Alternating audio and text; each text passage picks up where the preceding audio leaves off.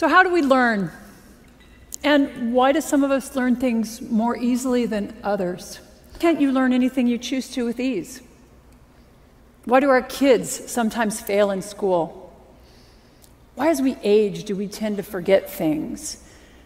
And why don't people fully recover from brain damage? We used to think that after childhood, the brain really could not change. And it turns out that nothing could be farther from the truth. Another misconception about the brain is that you only use parts of it at any given time, and it's silent when you do nothing. Well, this is also untrue. It turns out that even when you're at rest and thinking of nothing, your brain is highly active. So it's been advances in technology, such as MRI, that's allowed us to make these and many other important discoveries. And perhaps the most exciting, the most interesting and transformative of these discoveries is that every time you learn a new fact or skill, you change your brain. It's something we call neuroplasticity. So what does it look like? So your brain can change in three very basic ways to support learning. And the first is chemical. So your brain actually functions by transferring chemical signals between brain cells, what we call neurons, and these trigger a series of actions and reactions. So to support learning, your brain can increase the amount or the concentrations of these chemical signaling that's taking place between neurons. Now, because this kind of change can happen very rapidly, this supports short-term memory, or the short-term improvement in the performance of a motor skill. The second way that the brain can change to support learning is by altering its structure. So during learning, the brain can change the connections between neurons. Now here, the physical structure of the brain is actually changing, so this takes a bit more time. These types of changes are related to long-term memory, the long-term improvement in a motor skill. Remember that long-term memories take time, and what you see in the short term does not reflect learning. It's these physical changes that are now going to support long-term memories and chemical changes that support short-term memories. Structural changes also can lead to integrated networks of brain regions that function together to support learning. And they can also lead to certain brain regions that are important for very specific behaviors to change their structure or to enlarge. And so here's some examples of that. So people who read Braille, they have larger hand sensory areas in their brain than those of us who don't. Your dominant hand motor region, which is on the left side of your brain if you're right-handed, is larger than the other side. And research shows that London taxi cab drivers who actually have to memorize a map of London to get their taxi cab license, they have larger brain regions devoted to spatial or mapping memories.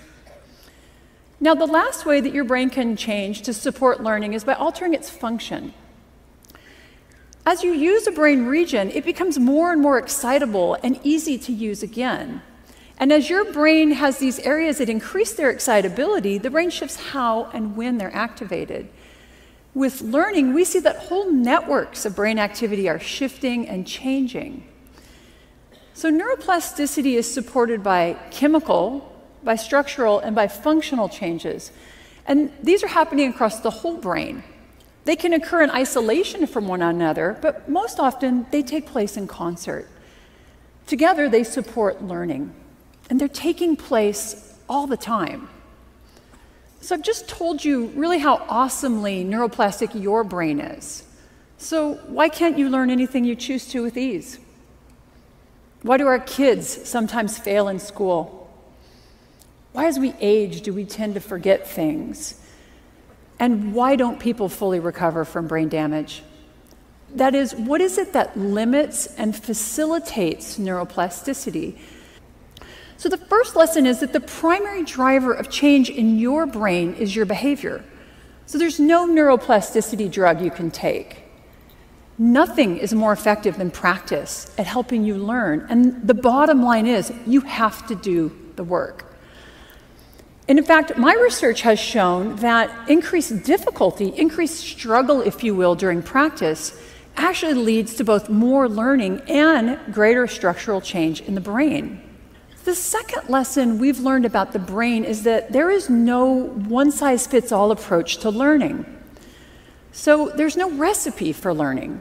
Consider the popular belief that it takes 10,000 hours of practice to learn and to master a new motor skill. Now, I can assure you it is not quite that simple. For some of us, it's going to take a lot more practice, and for others, it may take far less. So the shaping of our plastic brains it's far too unique for there to be any single intervention that's going to work for all of us. And now this realization has forced us to consider something called personalized medicine. And I believe we have to consider not just personalized medicine, but personalized learning. The uniqueness of your brain will affect you, both as a learner and also as a teacher. And now this idea helps us to understand why some children can thrive in traditional education settings and others don't. Why some of us can learn languages easily, and yet others can pick up any sport and excel. So when you leave this room today, your brain will not be the same as when you entered this morning. But each of you is going to have changed your brain differently. Study how and what you learn best. Repeat those behaviors that are healthy for your brain, and break those behaviors and habits that are not. Practice. Learning is about doing the work that your brain requires. So the best strategies are going to vary between individuals. You know what? They're even going to vary within individuals. So for you, learning music may come very easily, but learning to snowboard, much harder. Understand that everything you do, everything you encounter, and everything you experience is changing your brain. And that can be for better, but it can also be for worse. So when you leave today, go out and build the brain you want.